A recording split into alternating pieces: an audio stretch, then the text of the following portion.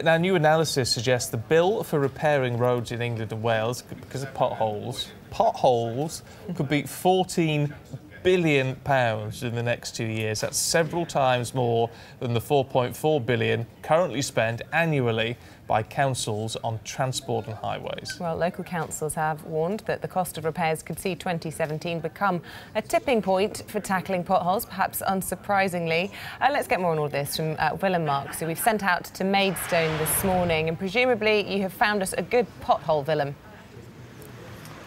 Doing my best, guys, and I just want to express some scepticism about those numbers. You've got an industry trade body, that's the Asphalt Industry Alliance, releasing a survey every year. The last numbers came out in March.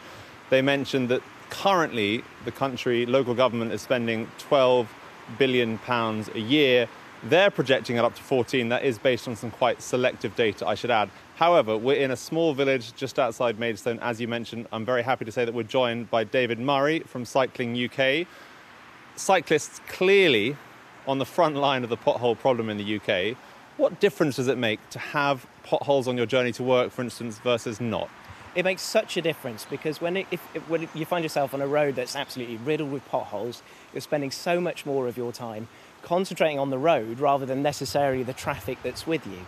So that experience is not just about a comfy ride, it's actually about a safe ride. So whilst those statistics might not be necessarily a clear reflection, we know that from studies through Parliament just before Christmas that the number of killed and seriously injured on our roads who are cycling because of poorly maintained roads is still a big issue and one that needs to be fixed. So Cycling UK really does want to see those potholes found and fixed, which is why we've got an app called Fill That Hole at fillthathole.org.uk, which helps anybody, motorists and cyclists alike, to be able to report those potholes quickly and get them fixed as quickly too.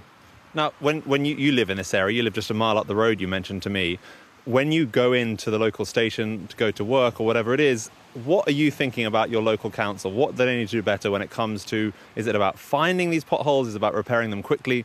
The local government association is saying that it could be 10, 14 years in some parts of the country for them to catch up with the backlog of potholes.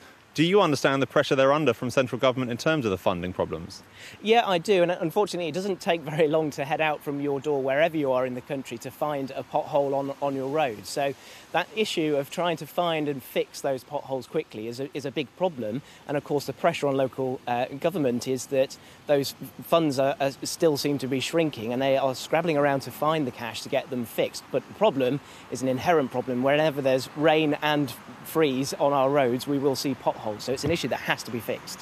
And indeed, salt, clearly, when we have cold weather. And we're actually reporting live from Salts Lane, just outside Maidstone. Back to you guys in the studio.